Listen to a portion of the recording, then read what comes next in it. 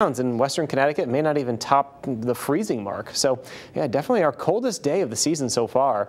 And as we head towards the next couple of days, it will start to warm up. So it is going to be our coldest day of the week. And as we go on through the night tonight, temperatures drop into the teens and 20s, but luckily not a lot of wind, so at least it'll feel like the numbers you see there, which obviously is still cold, but at least there won't be a ton of wind. We'll talk about the rest of the forecast. We'll be checking back in with meteorologist Matt Scott coming up in a little bit. That's the latest for now. We'll send it back to you. Okay, let's take a quick look now where our state currently stands with COVID cases and hospitalizations. We continue to trend in the wrong direction. At least testing is robust, though. Almost 33,000 tests were performed in the state since Monday. 1,702 of them came back positive. So once again, the daily positivity percentage was over 5, and that orange line there, the rolling average, the 2-week rolling average, is at 4.8% and climbing. Here's what our hospitalizations look like.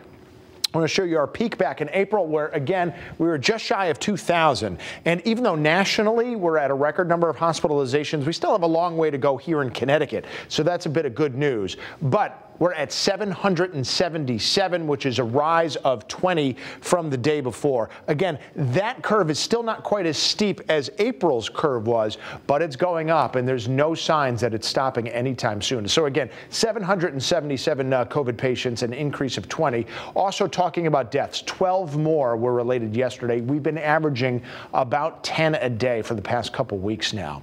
Vermont is the latest New England state to be added to our travel advisory list. Maine and New Hampshire were added last week. No states or territories were removed. So if you're entering the state from any red areas, and pretty much it's the entire country outside of New York, New Jersey, and I think Hawaii, you'll need to quarantine for 14 days once you get here or provide a negative test result.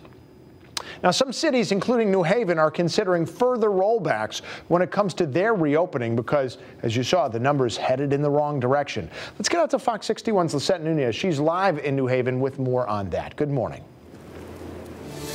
Good morning.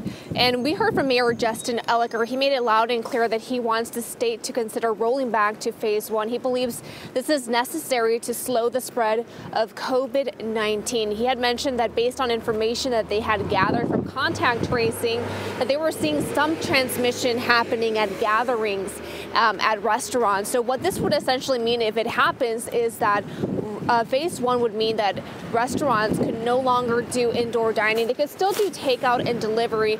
And we heard this message from not only Mayor Justin Ellicker, but also from Mayor Kurt Lang.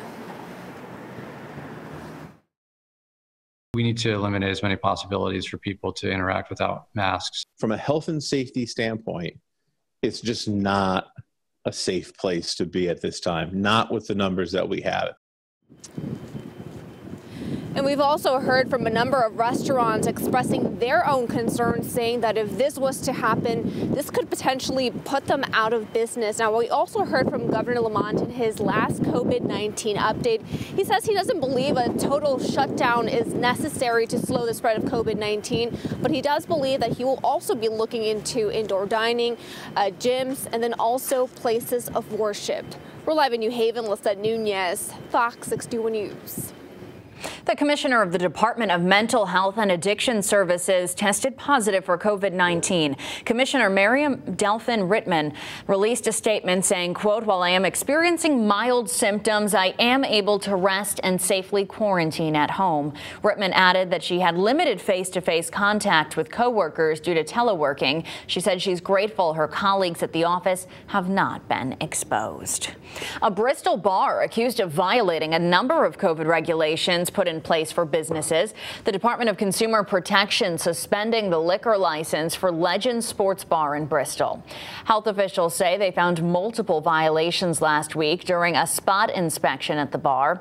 In a statement, Governor Lamont says this action by DCP shows businesses that are not operating according to state regulations will not go unnoticed. New for you this morning, UConn's Board of Trustees voted to approve contract agreements that will allow student COVID testing to continue during the spring semester. Fox 61's Angelo Bavaro joining us live from the store's campus this morning with more details on that. Angelo, good morning. Ashley, Tim, good morning. And this is so incredibly important because this means that students here at UConn are going to have easy access to COVID testing come next semester. Now, the university has been working with 3 different medical service providers.